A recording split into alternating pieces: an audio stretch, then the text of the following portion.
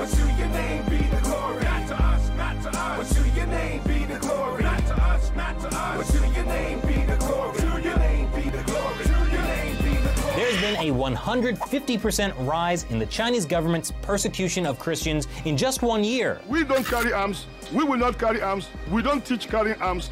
But we can call on God. Our God is bigger than human ammunition.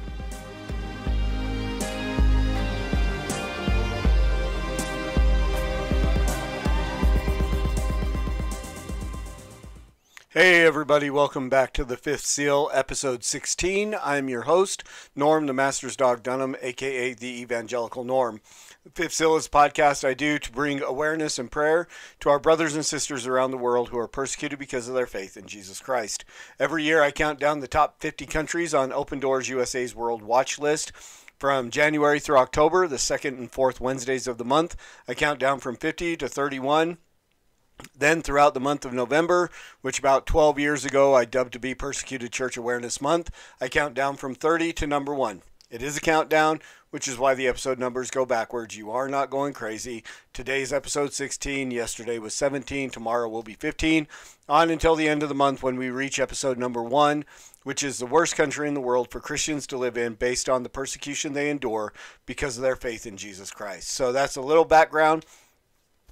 Excuse me, for those who are new, every day this month, this is the first time this has happened, every day this month I have had either a new subscriber to the Evangelical Norm channel on YouTube or a new member at the Fifth Seal page on Facebook. I also believe the listening to the podcast, audio podcasts are going up. That's all thanks to you guys who are here, who are sharing, liking, commenting on these videos. That makes the algorithm send it out to more and more people who are apt to join us in prayer. Also, those individual invitations that you're sending out, inviting people specifically to the Fifth Seal page on Facebook is a big one where people are getting invited by other members. So I sent out invitations at the beginning of the month, and then you guys have invited everybody that has come since then. So again, I appreciate all of you who have joined me every day this month and who have invited people to come along and enjoy and join us as well. So all that being said, it is Tuesday, November 15th. And this is our update on the persecuted church around the world. This from persecution.org, International Christian Concern.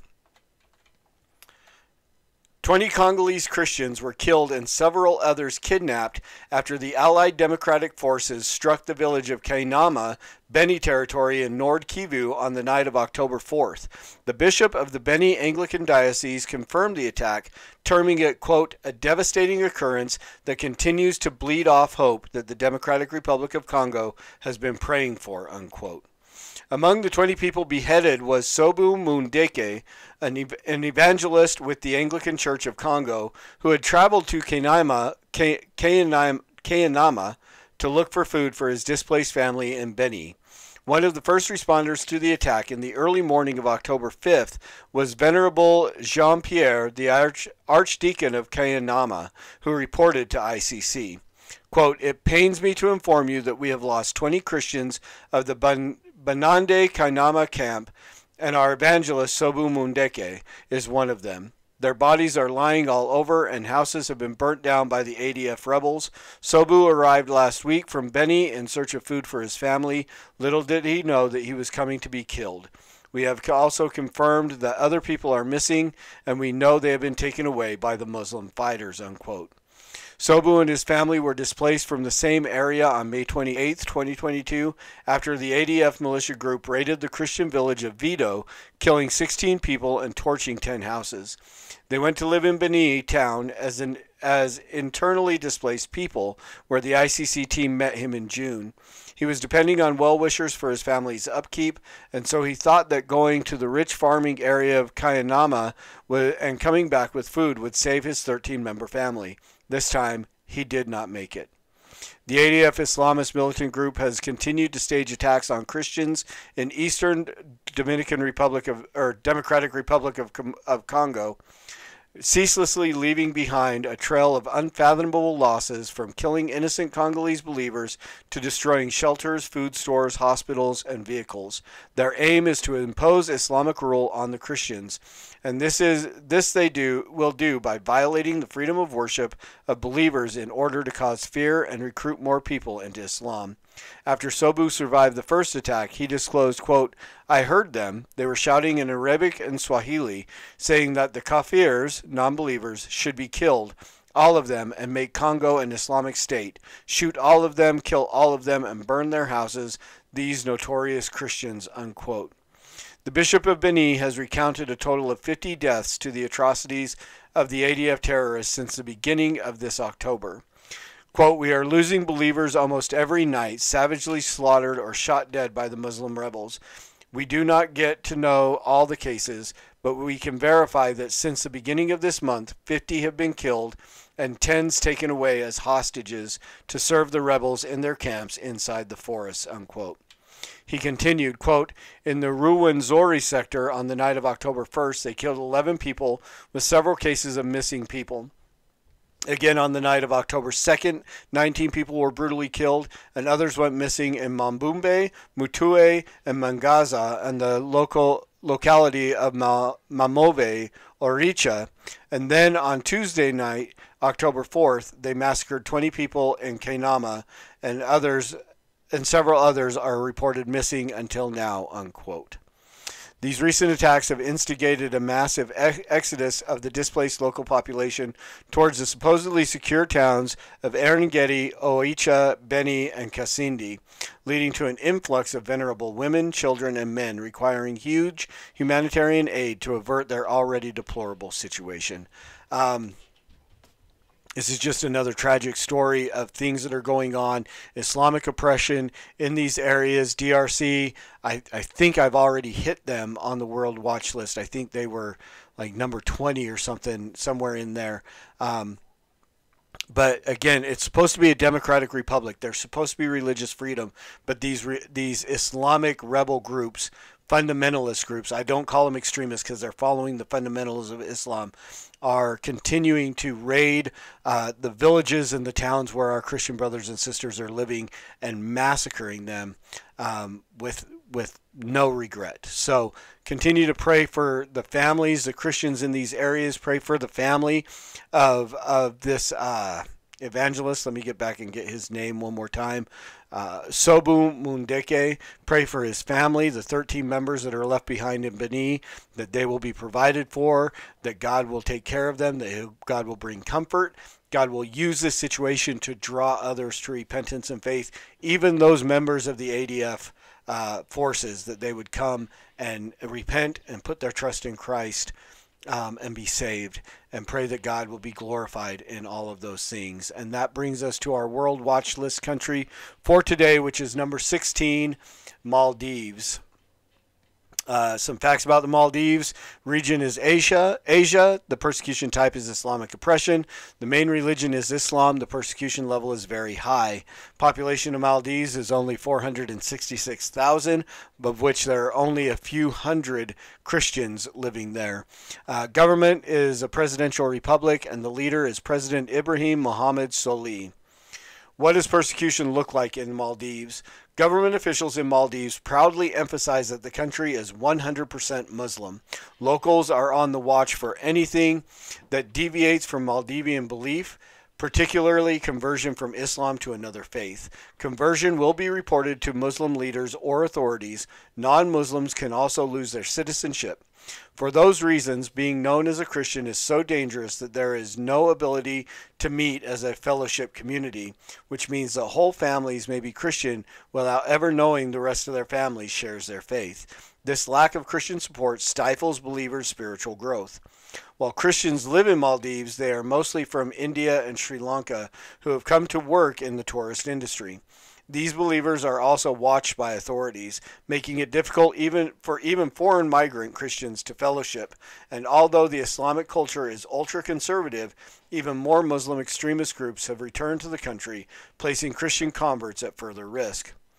The level of pressure on Christians remained very high this year. Converts have no space at all to live out their Christian faith, and expatriate Christians, often migrant workers, lack possibilities for worshiping together without fearing arrest and deportation.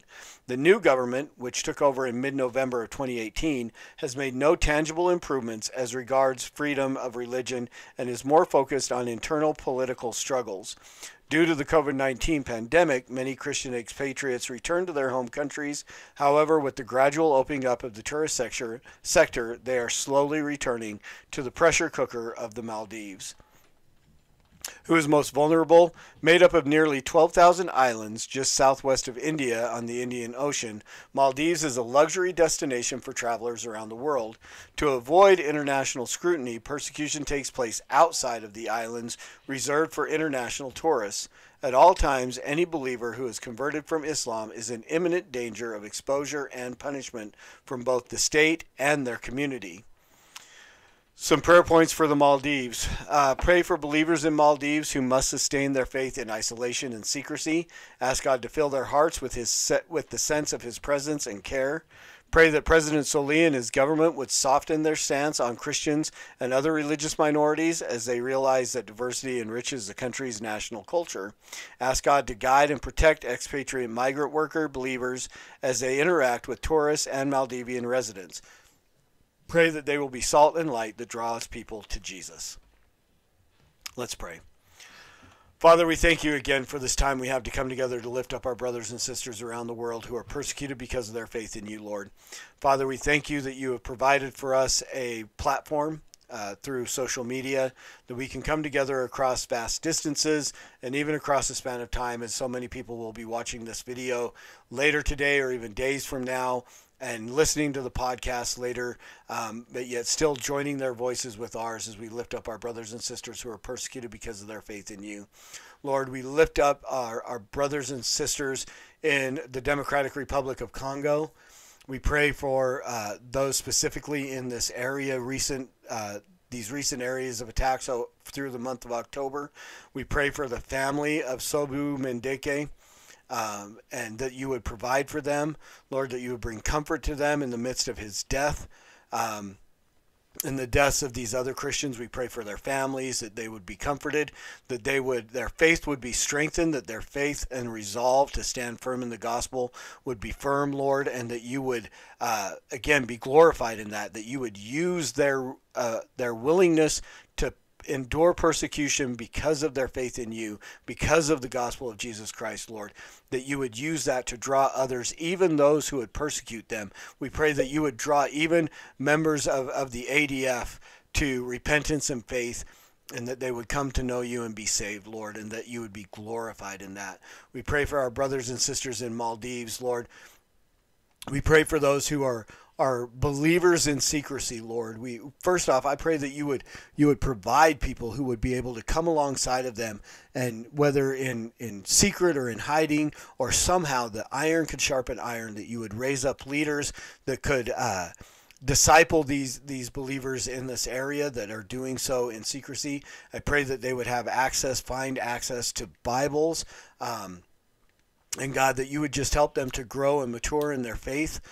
We pray that they would know that you are there and that they are not alone, that they are being prayed for.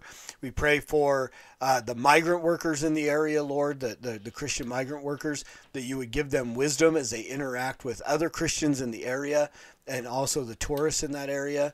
Father, we pray that you would give them a boldness, that they would somehow be able to even just boldly proclaim the gospel, even at risk of being arrested, deported, or losing their jobs. Lord, I pray that they would be bold, that you would raise up bold evangelists in this area, that they would call people to repentance, and people would hear your gospel, and by your Spirit that they would respond in repentance and faith.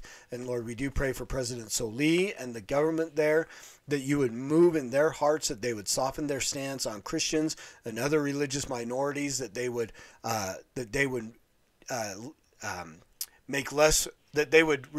repeal the restrictive laws on religion, that they would encourage religious freedom, and that your kingdom in that area would blossom because of it, Lord. And again, we pray that you would be glorified in all of these things, because it is for your glory and in your name that we pray, Jesus. Amen and amen. Thank you guys again for taking the time out to join me 10 to 15 minutes a day to become more aware and lift up our brothers and sisters around the world who are persecuted because of their faith in Christ. If you know anybody who would be willing to join us, please invite them to come to the Evangelical Norm Network on YouTube or the Fifth Seal page on Facebook. Join either one of those places, or if they don't have time to watch the video, they can go anywhere they get their audio podcasts: Amazon, Google Play, iTunes, Spotify, Pandora. The list goes on and on. Anywhere you get an audio podcast, search for the Fifth Seal. You'll find us there. Download it. Put it in your earbuds. Take it with you. Join us as we become aware of what's happening to our brothers and sisters around the world, and then to lift them up because of the persecution that they endure because of their faith in Jesus Christ. And as always, preach the gospel at all times. Use words. They're necessary. Until tomorrow, Soli Deo Gloria.